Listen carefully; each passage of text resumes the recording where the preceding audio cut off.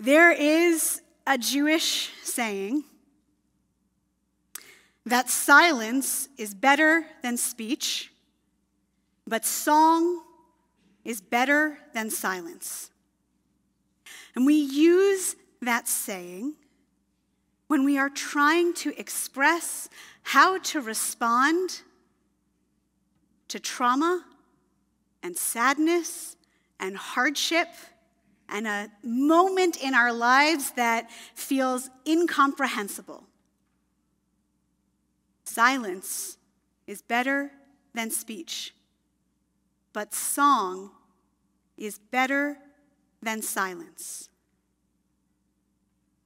Our tradition knows that in times of trauma, we need the space and the breath of song to move our minds away from the heaviness that we are trying to hold, to open our hearts and let us rest for just a moment from what we are trying to handle.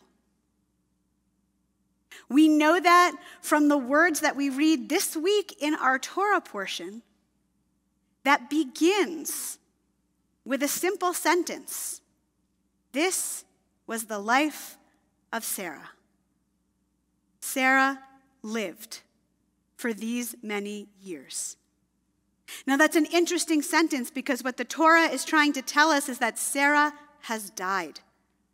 And it is time for Abraham to bury her. This is a rather abrupt sentence in our Torah because the last thing we read from just last week was the very end of the binding of Isaac.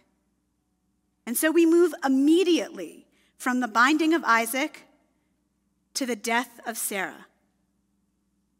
Once Abraham goes up that mountain with his son, we never hear from Sarah again. There are many rabbinic traditions, midrashim, stories that fill in the blanks of what is happening in our Torah portion that tell us that so heartbroken was Sarah at the trauma of even hearing about the possibility that Abraham would sacrifice their only child, that her only response was silence and death. Silence was better than speech. But song in our tradition breaks through that silence. We know that from the way that we are grappling with our own heaviness at this moment, that there's only so much time that we can yell or argue or sit silently. There has to come a moment where we hold something else. And that is the power of our musical heritage. We have done this. We have used music for hundreds and thousands of years. And most importantly, as you have heard tonight, we have used music by turning to the soundscape all around us.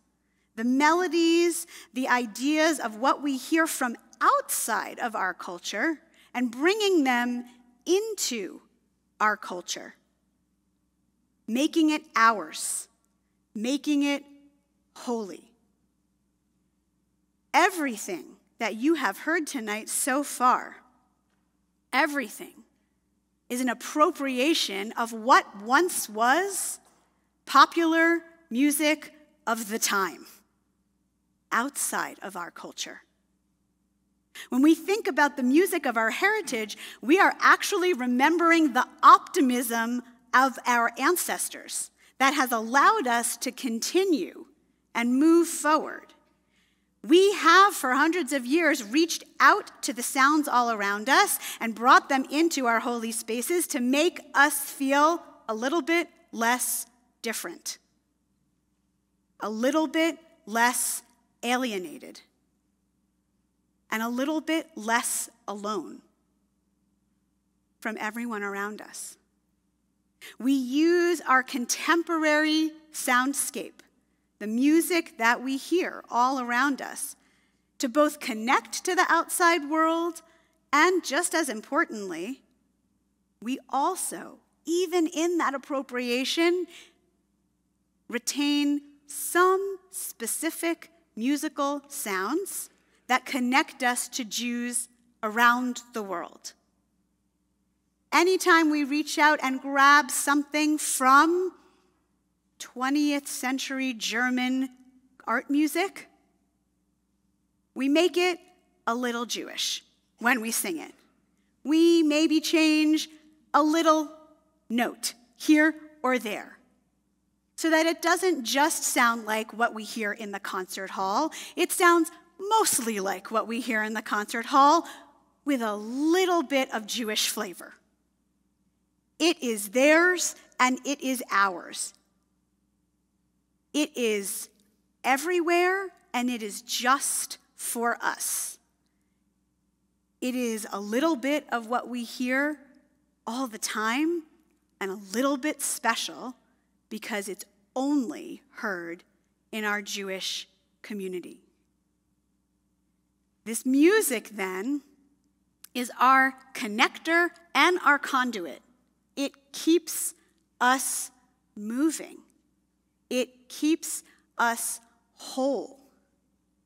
It helps us process what is going on around us.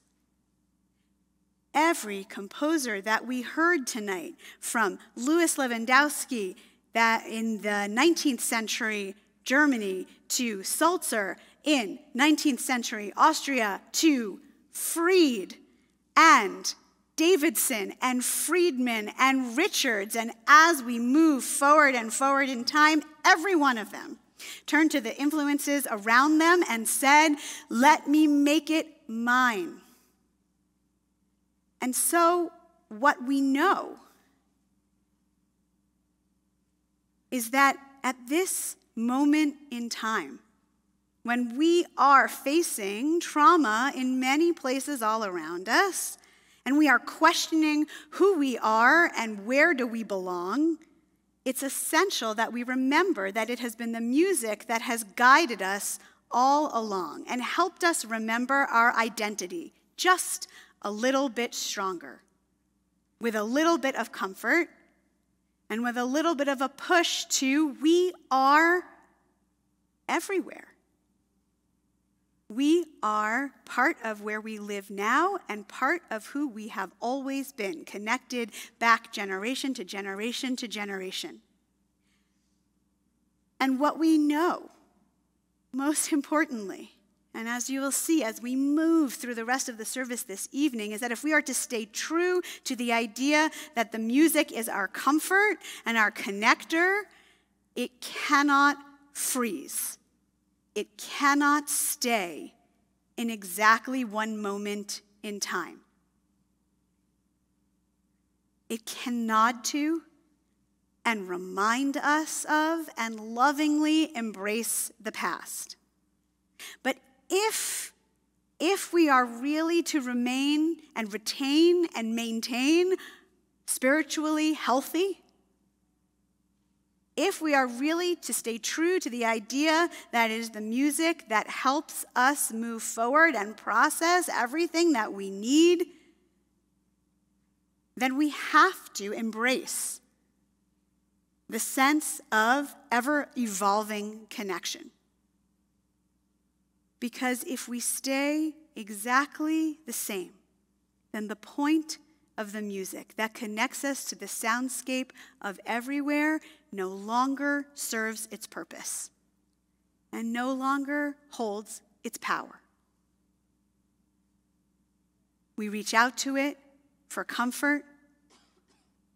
We bring it with us as we move forward. But if we are to take seriously the combination of the idea of heritage and harmony at one, we must love the past and turn with great hope toward the future. And so on this night, as we lift up the absolutely amazing and powerful and profound sounds that have shaped this community for hundreds of years, we say thank you to our musical tradition.